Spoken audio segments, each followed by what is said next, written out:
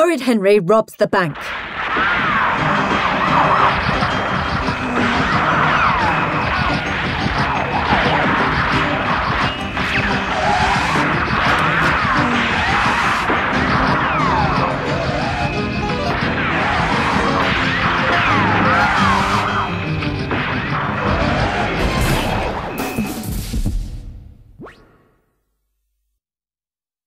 I want the skull! I want the skull! I want the skull! Said Horrid Henry, glaring. You had it last time, Henry, said Perfect Peter. I never get it. Did not? Did too. I'm the guest, so I get the skull, said Moody Margaret, snatching it from the box. You can have the claw. No! Wailed Henry. The skull is my lucky piece. Margaret looked smug. You know I'm going to win, Henry, 'cause I always do. So ha ha ha. Wanna bet, muttered Horrid Henry. The good news was that Horrid Henry was playing Gotcha, the world's best board game. Horrid Henry loved Gotcha. You rolled the dice and travelled round the board, collecting treasure, buying dragon lairs and praying you didn't land in your enemies' lairs or in the dungeon. The bad news was that Horrid Henry was having to play Gotcha with his worm-toed crybaby brother. The worst news was that Moody Margaret, the world's biggest cheater, was playing with them. Margaret's mum was out for the afternoon and had dumped Margaret at Henry's. Why, oh why did she have to play at his house? Why couldn't her mum just dump her in the bin where she belonged? Unfortunately, the last time they'd played Gotcha, Margaret had won. The last 2, 3, 4 and 5 times they'd played, Margaret had won. Margaret was a demon Gotcha player. Well, not any longer. This time, Henry was determined to beat her. Horrid Henry hated losing.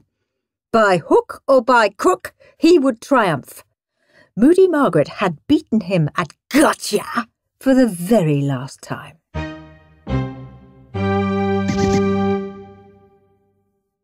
Who'll be banker? Said Perfect Peter. Me, said Margaret. Me, said Henry.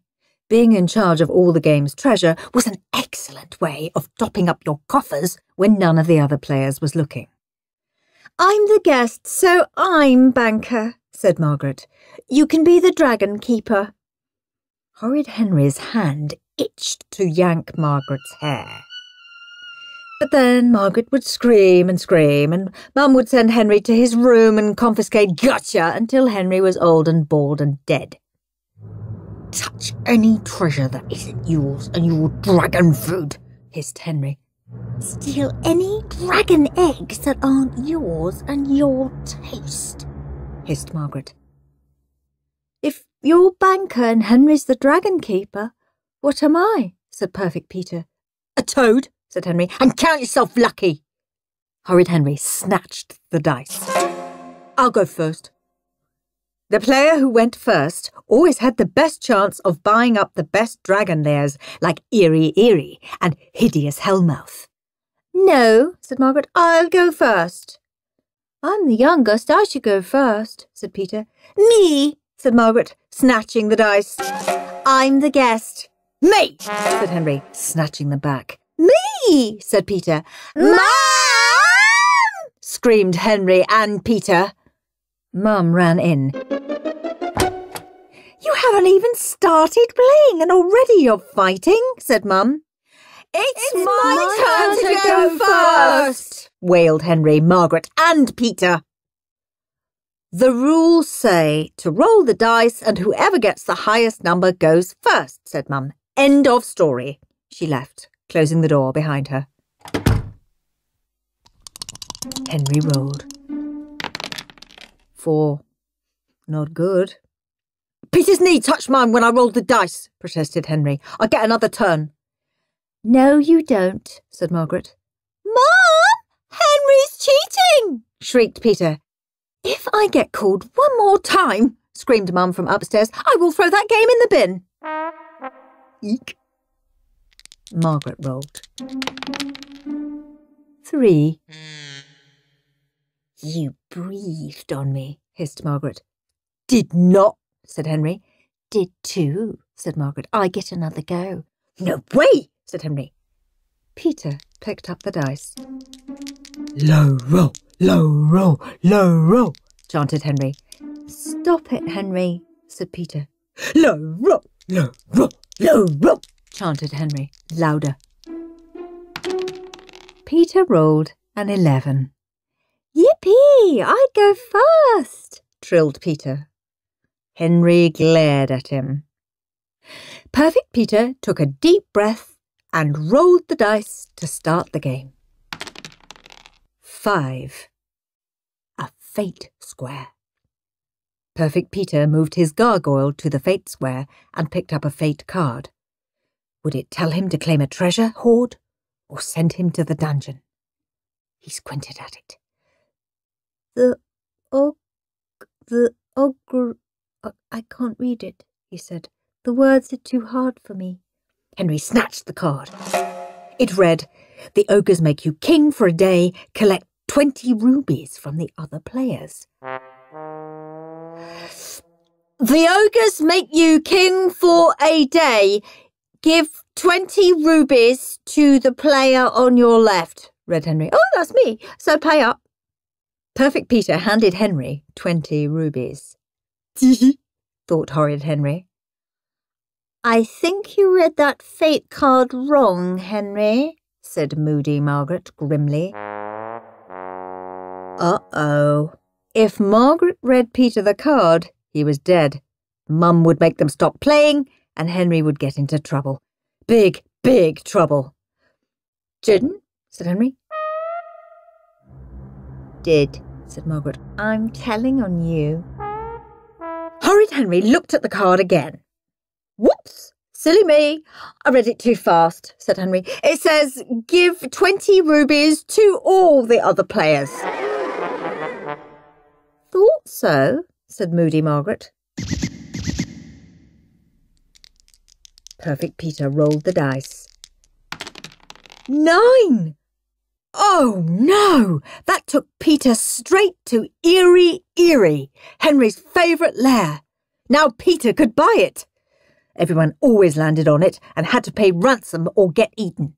Rats! Rats! Rats! 1, 2, 3, 4, 5, 6, 7, 8, 9. Look, Henry, I've landed on Eerie Eerie and no one owns it yet, said Peter. Don't buy it, said Henry. It's the worst layer on the board. No one ever lands on it. You'd just be wasting your money. Oh, said Peter. He looked doubtful. But, said Peter. Save your money for when you land in other people's lairs, said Henry. That's what I'd do. OK, said Peter. I'm not buying.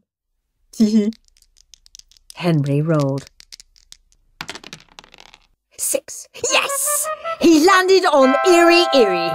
I'm buying it, crowed Henry. But Henry, said Peter, you just told me not to buy it. You shouldn't listen to me, said Henry. Mom! Wailed Peter. Soon Henry owned Eerie Eerie, Griffin Gulch and Creepy Hollow, but he was dangerously low on treasure. Margaret owned Rocky Ravine, Vulture Valley and Hideous Hellmouth. Margaret kept her treasure in her treasure pouch, so it was impossible to see how much money she had, but Henry guessed she was also low. Peter owned Demon Den and 1 dragon egg. Margaret was stuck in the dungeon. Yippee! This meant if Henry landed on one of her lairs, he'd be safe. Horrid Henry rolled and landed on Vulture Valley, guarded by a baby dragon. Gotcha! Shrieked Margaret. Give me 25 rubies. You're in the dungeon, you can't collect ransom, said Henry. Nah. Can? Can't. That's how we play in my house, said Margaret. In case you hadn't noticed, we're not at your house, said Henry. But I'm the guest, said Margaret. Give me my money! No, shouted Henry. You can't just make up rules. The rules say, began Perfect Peter. Shut up, Peter! Screamed Henry and Margaret. I'm not paying, said Henry. Margaret glowered. I'll get you for this, Henry, she hissed. It was Peter's turn. Henry had just upgraded his baby dragon guarding Erie to a big, huge, fire-breathing, slavering monster dragon. Peter was only 5 squares away. If Peter landed there, he'd be out of the game. Land, land, land, land, land, chanted Henry. Yum, yum, yum, my dragon is just waiting to eat you up. Stop it, Henry, said Peter. He rolled. 5. Gotcha! Shouted Horrid Henry. I own Erie. You've landed in my lair. Pay up. That's 100 rubies. I don't have enough money, wailed Perfect Peter. Horrid Henry drew his finger across his throat. You're dead meat, worm, he chortled. Perfect Peter burst into tears and ran out of the room. He wailed, I lost! Horrid Henry glared at Moody Margaret. Moody Margaret glared at Horrid Henry. You're next to be eaten, snarled Margaret. You're next, snarled Henry. Ha ha ha ha ha! Henry peeked under the gotcha board where his treasure was hidden. Oh no, not again! He'd spent so much on dragons he was down to his last few rubies. If he landed on any of Margaret's lairs, he'd be wiped out. He had to get more treasure. He had to. Why, oh why had he let Margaret be banker? His situation was desperate. Peter was easy to steal money from, but Margaret's eagle eyes never missed a trick. What to do? What to do? He had to get more treasure. He had to. And then, suddenly, Horrid Henry had a brilliant, spectacular idea. It was so brilliant that Henry couldn't believe he'd never thought of it before. It was dangerous. It was risky. But what choice did he have? I need the loo, said Henry. Hurry up, said Margaret, scowling. Horrid Henry dashed to the downstairs loo and sneaked straight out of the back door. Then he jumped over the garden wall and crept into Margaret's house.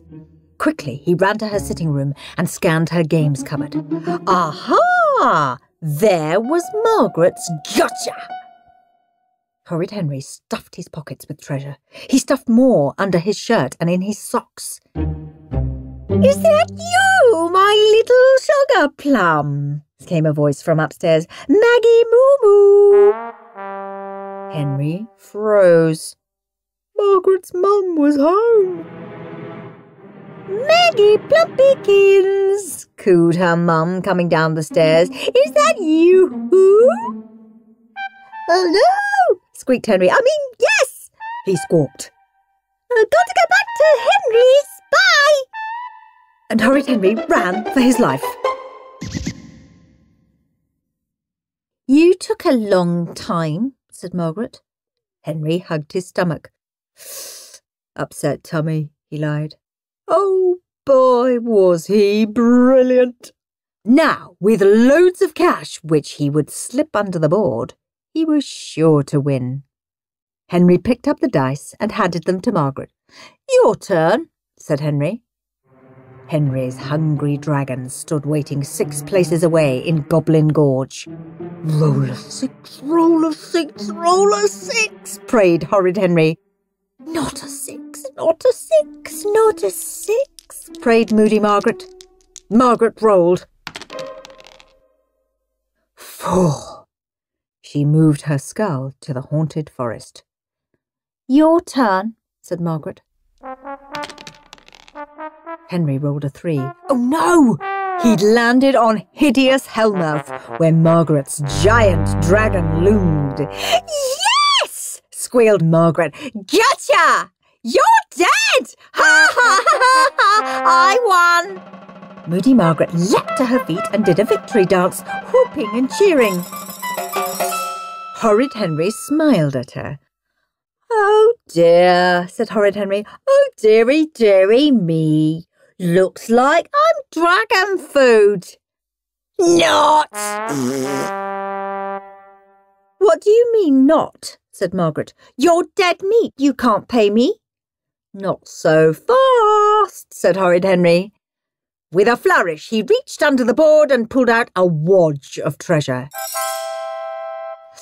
Let me see, 100 rubies, is it? Said Henry, counting off a pile of coins. Margaret's mouth dropped open. How did you... What? Huh? She spluttered.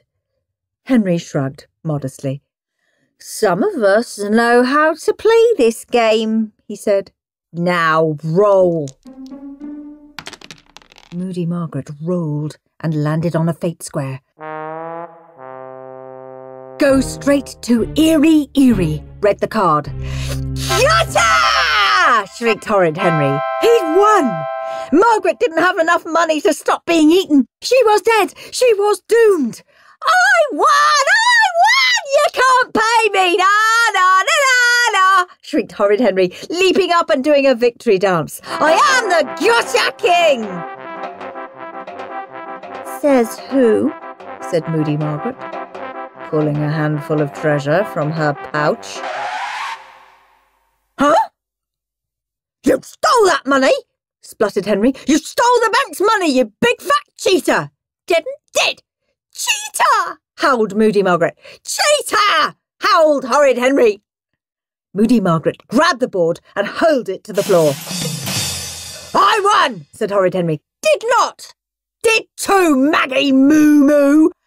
Don't call me that, said Margaret, glaring. Call you what, Moo Moo? I challenge you to a rematch, said Moody Margaret. You're on, said Horrid Henry.